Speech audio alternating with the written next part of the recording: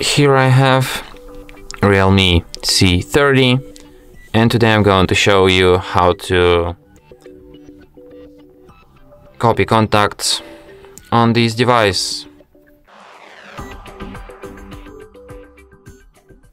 So firstly, you have to go to the contacts application,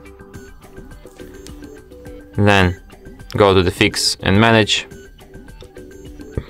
select import from SIM, then select where to you want to save them on device, select contacts which you want to copy, and then tap import. And after that, these contacts will be saved on your device somewhere here. Here they are. And that's it. Thanks for watching. If you find this tutorial useful, don't forget to hit that like button and subscribe to our channel.